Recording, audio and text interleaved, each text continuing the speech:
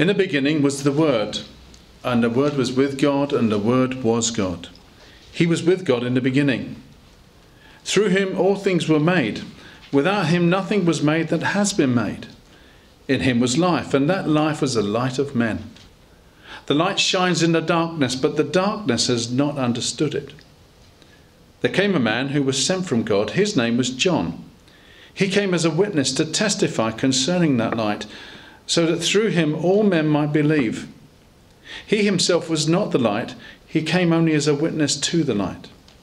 The true light that gives light to every man was coming into the world. Dun, dun, dun. I'm sure all of you have been glued to the television screens this week on ITV4. It's been the Isle of Man TT. I take it. You mean you haven't watched it? Well, you can still watch the reruns. It's well worth watching.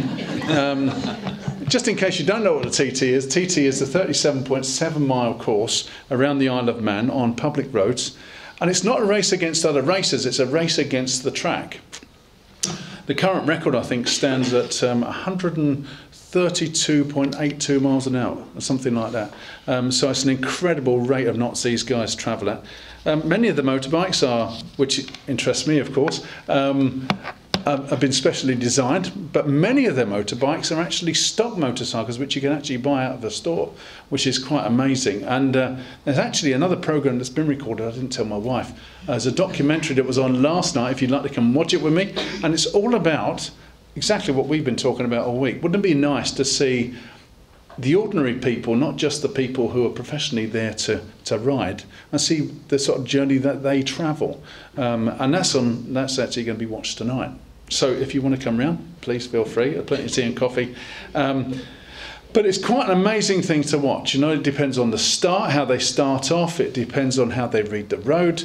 And actually, if you're a newcomer, you have to go on a newcomer's welcome trip. And you have to go. You have to be briefed. All your kit has to be checked. You have to be taken around on a bus around the track. And they insist that you ride round the track several times before you get to know it, because obviously the road changes all the time. Now imagine a road like Beacon-off Road just up here, and they're travelling at speeds up to 190 miles an hour. It's just quite amazing. Of course, the road's closed off. There's no traffic or anything like that. But one thing that struck me, and there's one guy who actually dominated the podium this year. No surprise, a guy called Michael Dunlop, and he was riding a BMW. And it was obviously a better bike than the other bikes, but he's an outstanding rider. But we were noticing as we were watching him ride that actually he seemed to take chances, and there were moments where there were two motorcycles 190 miles an hour, and there was the smallest of gaps, and he was through. And it was something the commentator said that really stuck in my mind. He said, not necessarily in this order, but TT racers have got a mixture of bravery, of skill, and of commitment. And that kind of rang a bell with me, because actually that describes how we should be as disciples. There should be bravery, there should be skill, and there should be commitment to the call on our lives. That's not your headings this morning. That was just came to me as I was standing there watching one of the hymns, and I don't know why I thought about that while we were singing a hymn. But I don't know about you, but as you read the gospel, I don't know if it really clicks with us that this is actually the story of ordinary people just like us who are sharing their testimony, talking about their journey. And this is its strength. The strength of the gospel and its appeal, and that's why the early church grew so rapidly, and that's why the church today should grow just as rapidly. And it's a kind of a good indicator to us as to why the church is not growing the way it should. It's because we're not bearing testimony in perhaps the way we should, or maybe it's our journey that needs to be re-examined. Maybe this gospel isn't as real to us as we'd like to think it is. The gospel is the story of God in Jesus Christ, changing lives and changing the world. Look at verse 9. He says, the true light that gives light to every man was coming into the world. And we are to be what? Verse 8, look, we are to be witnesses to the light. Now this is something other than natural light that John is talking about. Was it Jesus says in John 8, when Jesus spoke again to the people, he said, I am the light of the world. Whoever follows me will never walk in darkness, but will have the light of life. Mary and Joe and I were talking about this the other day.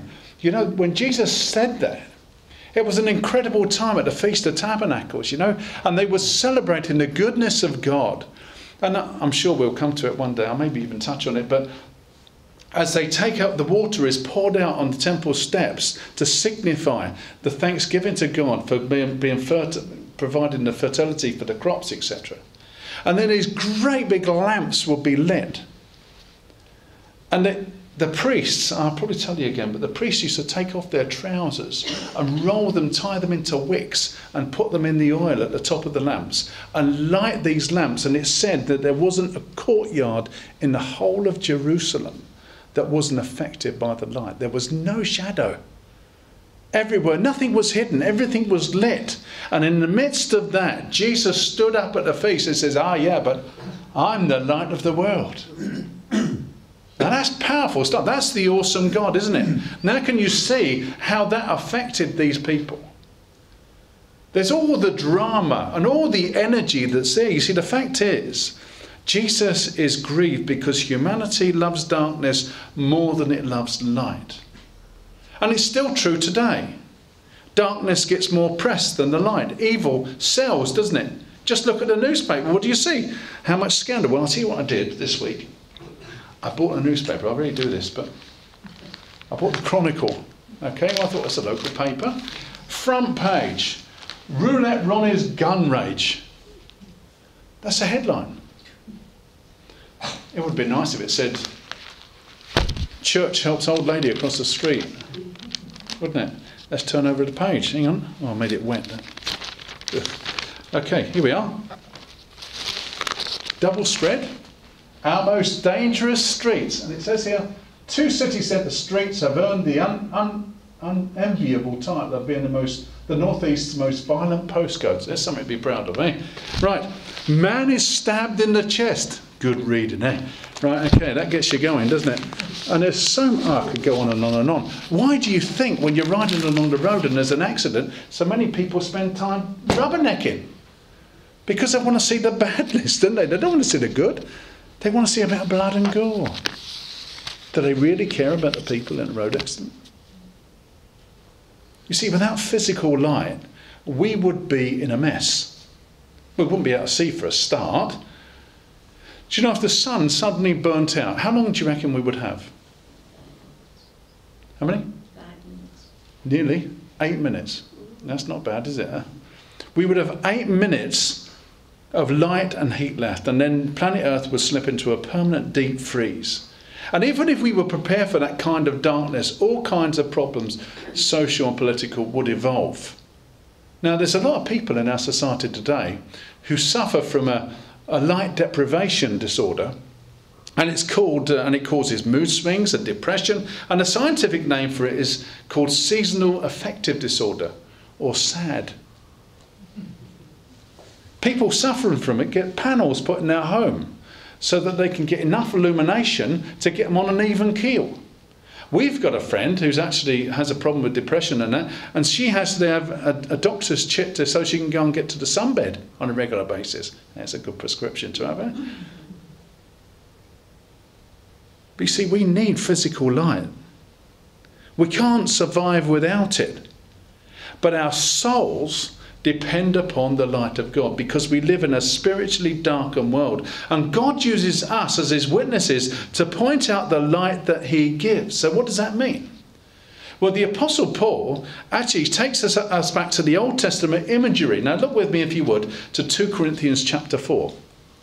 If you've got a Bible, quickly. If you haven't got a Bible, wriggle up next to someone who has. You're going to need a Bible.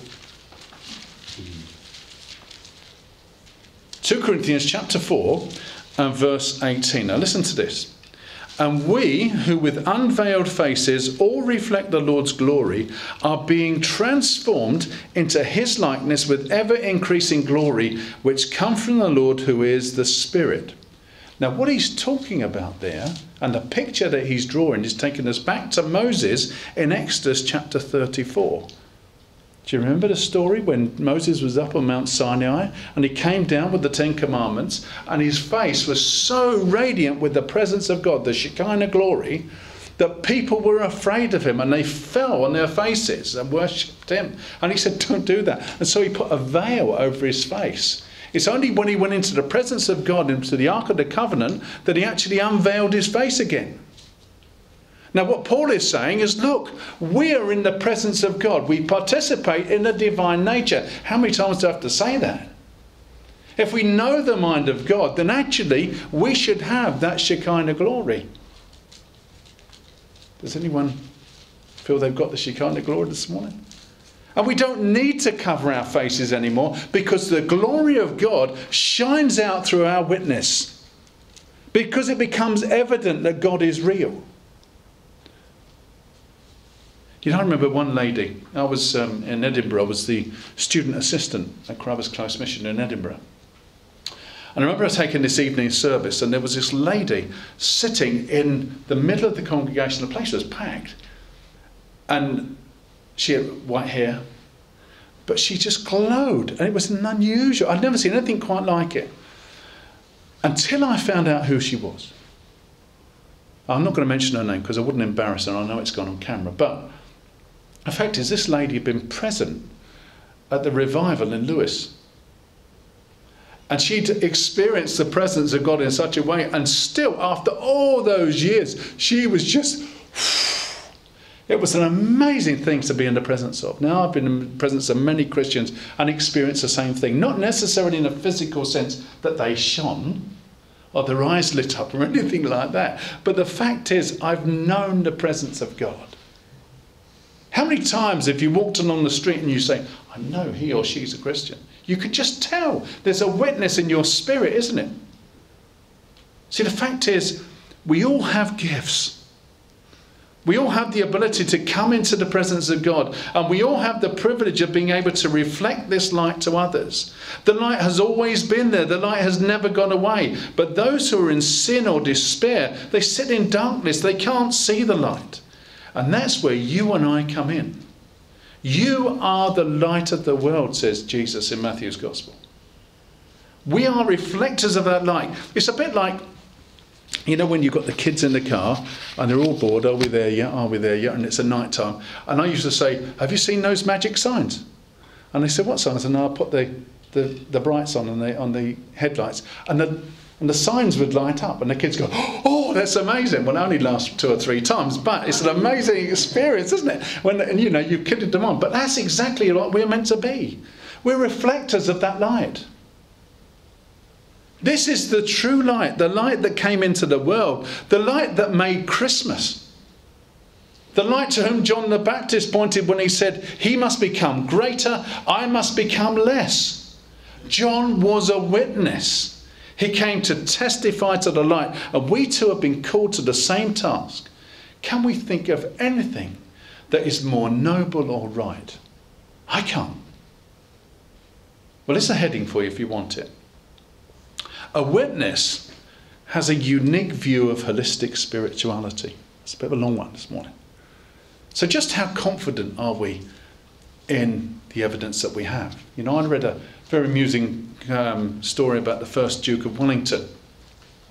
And an inventor came to see him with what he made was a bulletproof waistcoat. And he said, I promise you, it will save you if a sniper tries to get you. And he says, oh, you're really confident in this? He said, yes. He said, would you put it on? Let me have a look. So the guy put it on. He said, what do you think, sir? No, he was shining it off like this. He said, right, okay, call a rifleman in. And the man ran for the door. See, confidence in the product is essential if we're going to make a sale. But for us, confidence in Jesus makes our witness real. We've seen enough courtroom dramas, haven't we? We know that a witness is a valuable asset because he or she has seen something crucial that could either convict a criminal or set an innocent person free. Our testimony of Jesus is absolutely crucial as well, because actually it can mean life or death for a soul that is hanging in the balance of eternity. Do we realise that?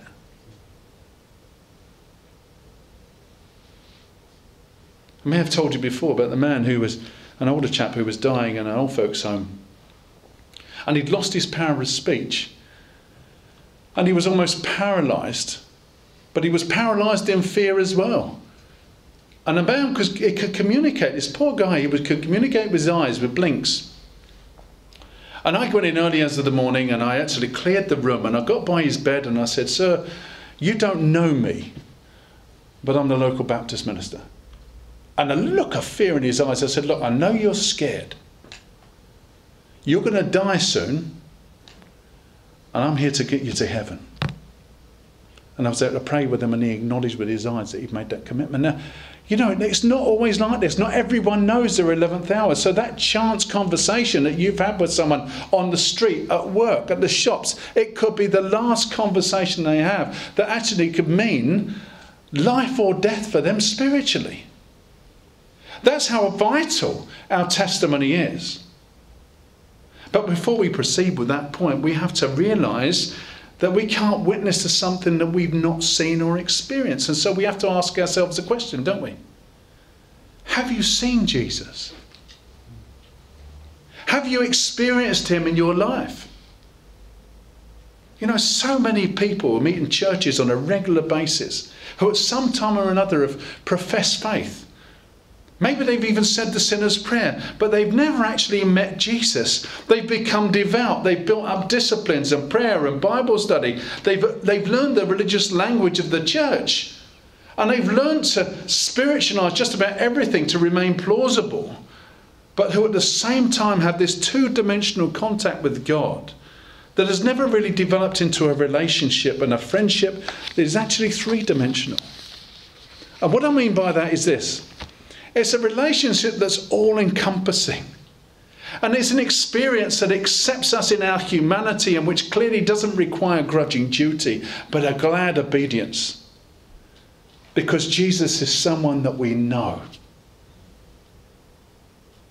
He's our teacher, our brother, our friend, our healer and our Lord. All of those wrapped into one. After all, what kind of Jesus does a flat, black and white, two-dimensional experience bear witness to? Well, I'll tell you. An out-of-reach, out-of-touch saviour who is irrelevant to human beings and to a continually evolving society. And if we continue to encourage this kind of spiritual death, then we're above all men and women to be pitied.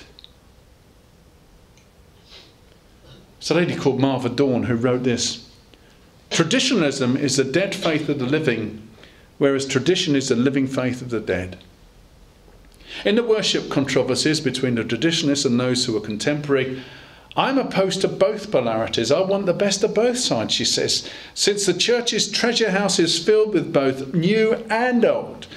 And since our congregations are linked to all God's people throughout space and time, I love that, we need both continuity with our heritage and constant reformation using new faithful forms.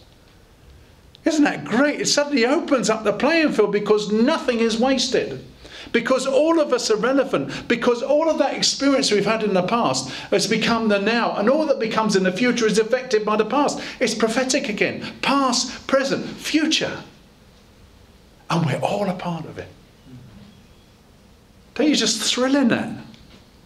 And all of this is dependent upon our relationship to and with God.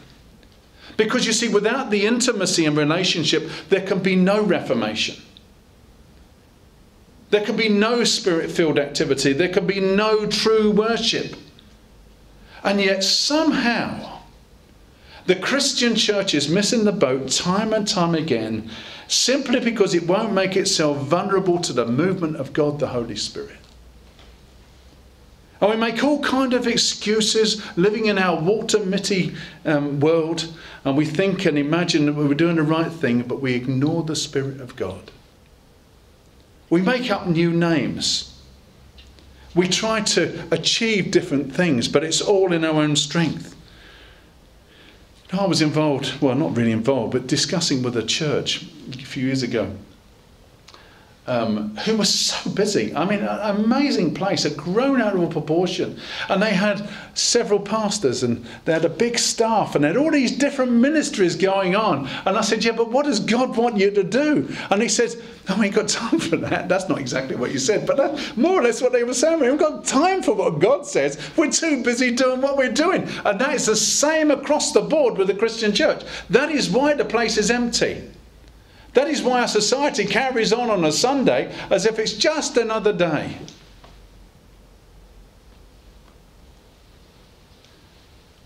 We spend our times in fruitless discussions and endless activity, and sometimes all God wants us to do is to be still and know that I am God. That's a hard place to be because we're naturally activists, aren't we? We want to do something. You know, in the last 20 plus years, there's been an explosion of interest in spirituality. I can remember going into a shopping mall, and it was, I think it was Menzies, and they had a whole window full of New Age books. Okay? So I walked in, I said, really pleased with your book display. They said, you like it? I said, brilliant. I said, but I didn't realise that you were allowed to do sort of religious stuff, so can we have a Christian bookstore next week? And they said, oh no, we can't do that. I said, oh, it's spirituality, isn't it? People sense there's more to their existence, you see, than what they can see. And so their homes have become full of collectibles. Their homes have become full of technology and all manner of desired things. But you know, folks are crying out for something more. Something that can't be bought. Something that can be experienced. They want it. And the ultimate question has become, who is God? And can he possibly relate to me? And can I possibly relate to him in any way? You know, in 1995, that's not so long back, is it? A lady called Joan Osborne produced a song called One of Us. I don't know if you've heard it. It won 7 Grammy Award nominations, and it made a virtually unknown singer an overnight sensation. It's an amazing song. It's a song of spiritual questioning, and actually, I don't know you feel, David, but every time I listen to it, I hear something different. But that's a good thing about the song, and I think that's why it grabbed people's attention. And it's about conceiving God in a modern age. And this is what she says: if God had a name, what would it be? And would you call it to his face? If you were faced with him in all his glory, what would you ask if you had just one question? Oh, that's a good verse, isn't it? And then it says in the chorus, what if God is one of us? Just a slob like one of us. Just a stranger on the bus trying to make his way home. Now these lyrics, they concern some conservative Christian groups because of their irreverent tone. And because the song's popularity amongst young people seemed to imply a complete absence of faith in the God of the Bible. I don't believe that. Now I'm not claiming that this song has any of the right answers, but the question that folk are beginning to ask again and again, now that things don't seem to hold all the answers anymore, what if God was one of us? That could well be the most important question of our age.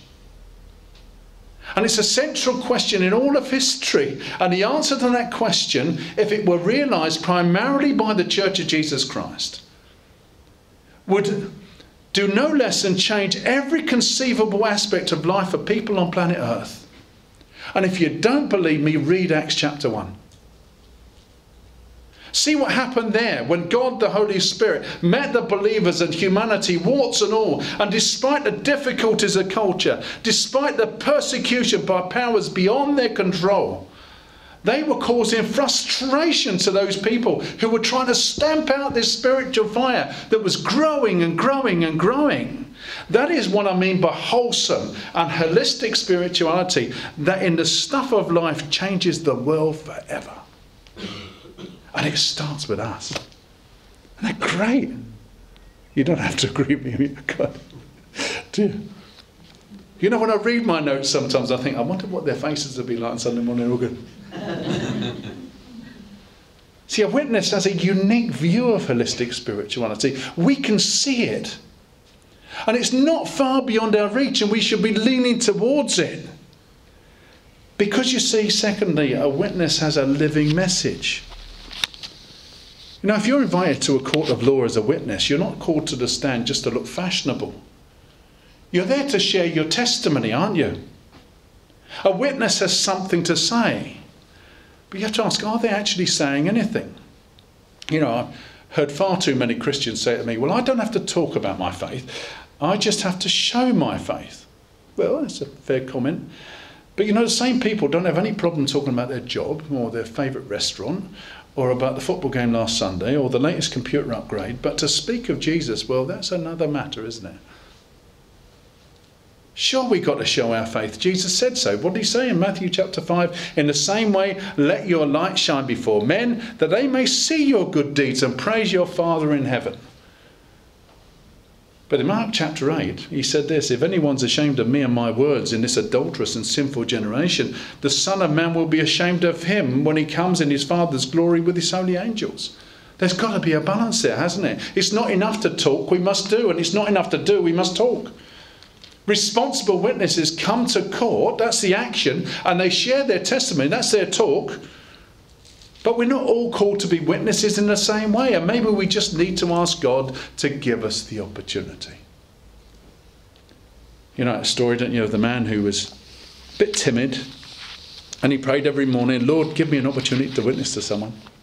I really need to pray. And this went on for weeks, and eventually he was sitting on the bus on his way home, and it was mostly empty, but he was sitting on one of the side seats, and then this great big bloke came in and he sat next to him. And he went, and he was praying, Lord, give me an opportunity. Lord, give me an opportunity. And suddenly this big man burst into tears. And he cried out, I need to be saved. I'm a lost sinner and I need Jesus in my life. Won't someone tell me how I must be saved? And he turned to the Christian and he said, could you show me how I could be saved? And do you know what he did? Lord, is this a sign? That's a funny story, but you know, in reality, that's exactly what we do, don't we? Because we want the sign that we want. In fact, I've got a great picture. I wish I'd put it on the screen. And there's a great big poster, big blank poster. There's a push bike up next to it, and at the bottom it says, well, you did ask for a sign, God. Sometimes God just wants us to engage our sanctified common sense, you know. He wants us to be aware, but if we're witnesses to the light, actually, we sense it, and we know it. And every one of us has a bit of a tell, don't we? You know, when people play cards, they have a tell. Everyone has a tell. You know instinctively, and I don't know what it is for you, but certainly for me, when I know, and I've been privileged to see a few people birthed into new life, and you know, I get this sense at the back of my neck, and I just know it's going to happen. It might be different for you. I don't know what it is, but I tell you, it's the most amazing thing, because you know God is doing something. And it's time to shut up, Bob, and let God do his work. You know, in the book, I don't know if you read the book, The Contagious Christian. Has anyone read that? Oh, good man. Well, that's one, at least one, right? Okay. Bill Hybels and Mark Mittelberg, they discuss how different personalities shape evangelistic approaches. He said, a Christian professor, they say, might use an academic, intellectual style. Someone on the streets would use something a bit more confrontational. I'm thinking of what you said last week. Someone as a homemaker. You know, they talk to their neighbours. They might use an interpersonal style. Someone in a soup kitchen might use a service style. But the point they're making is divergent people with divergent styles, and yet all witness to the same life-changing reality of Jesus Christ. Surely, in recognising this diversity, we should be filled with confidence, because we live in the assurance that God has chosen us the way that we are and is willing to change us from the inside out, to accompany us through the difficult situations we're in, and to help us to enjoy our life, to enable us to share our new life, and actually to share our new life in Jesus in the way that we can do it best. I can't witness the way that you can witness, and that's why we're dependent on each other. What an incredible relief from the straitjacket of institutional evangelism that says, we must get out and preach the gospel. Mary and I were members of a Brethren Assembly for a number of years. Fantastic place. We learned so much. But their weakness was evangelism, and they would admit that. And their evangelism program consisted of once a quarter delivering some tracts around the doors. They didn't even organise the tracts. Someone delivered, a central body delivered them, and then we went out and delivered them. And when I said, well, why don't we go out and knock a few doors and invite folk to church? Oh, we can't do that.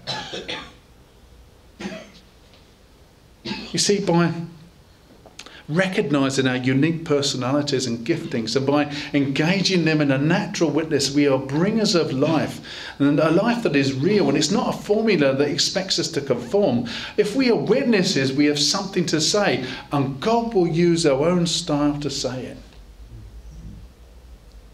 Because we have a unique view of holistic spirituality. And as witnesses, we have a living message. But, do you know, a witness must take the risk. A bit like the motorcyclist.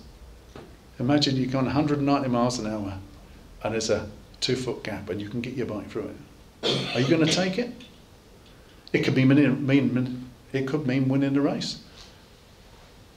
You know, if we were told to put ourselves on a witness stand in court, it could possibly mean exposing ourselves to a real brutal cross-examination. In extreme cases, it could mean physical danger,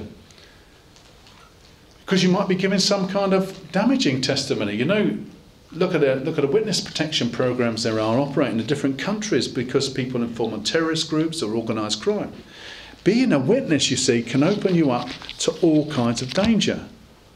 And being a Christian witness is not an easy thing to do, but it's meant to be a natural activity to us. You see, in ourselves, we would rather be private, wouldn't we, and personal, and keep things to ourselves. That's very British of us.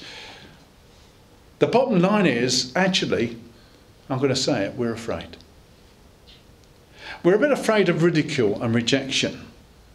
And we're frightened that someone is going to think that we're intolerant, or maybe we're insensitive for sharing our faith. But you see, that's the challenge of taking the risk. The challenge is that we have to be thinking Christians. That we have to be up to date with theological and social trends so that we can build bridges in a contemporary way. And the risk is that we have to challenge the ethical and moral substandards that are operating freely and which are seen as normal in the world around us. Being able to respond in an educated way dispels the myths of intolerance and ignorance that are levelled at us on a regular basis. You see, being a witness for God, it's never been easy. But you know, if you were to read the latter part of Hebrews chapter 11, you think, we got it tough? Those who testified to the true light were mocked, flogged, thrown in prison, hid in caves, sawn in two. John the Baptist, who we read about in John chapter 1, had his head chopped off for being a witness to the light. But you see, that's where the rubber hits the road, Christian. Because too many Christians want an easy life, a life with no fuss. A life with no cross-bearing, and that simply means being identified as a follower of Jesus every day and not just on a Sunday. But Jesus has promised us no such thing. He told his followers to expect persecution and rejection. He said we've got to deny ourselves and take up the cross and strangle those fears. We've got to be identified with him. He said in effect that we would have to die to our bent towards self-indulgence. We must follow him, if necessary, into a dangerous territory. And that's the real world where there is perversion and cynicism and crooked living, full of people who don't act like us or talk like us or think like us. We're in a foreign country. John Drain, in his fantastic book, The Donaldisation of the Church, has anyone read that? It's on my shelf if you want to borrow it. Brilliant book. He poses the question, who are we trying to reach? And one of the categories he explores, he calls this group the spiritual searchers. And this is what he writes. They'll probably not know exactly what they mean by spirituality, but one of the ways it will be contrasted with religion will be as an all-embracing reality that can give meaning to the whole of life. Whereas church will be perceived as something that happens once or twice a week in organised services.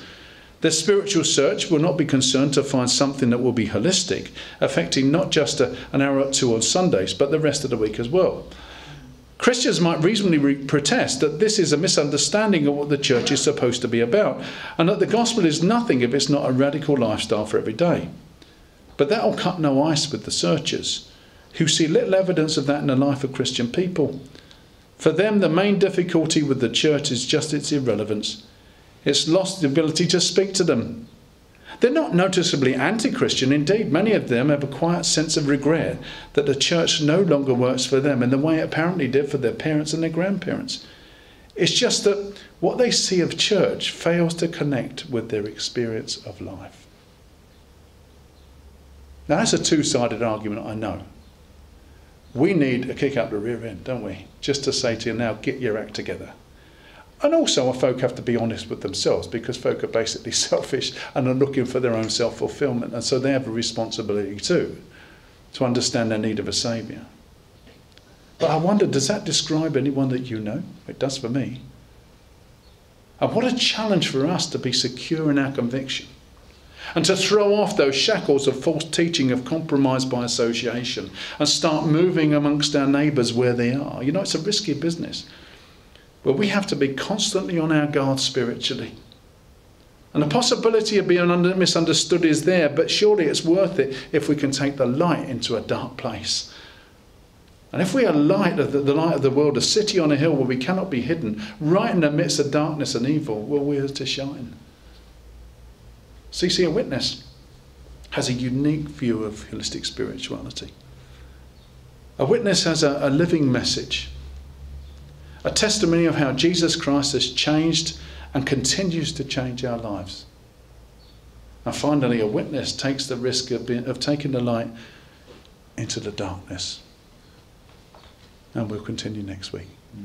Let's pray, shall we?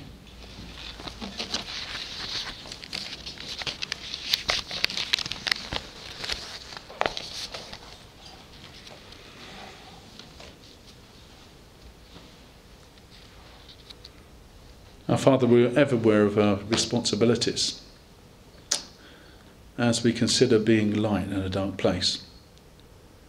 But we will confess to you that sometimes it's just so tough, because although we're looking for the opportunities, we don't always see them.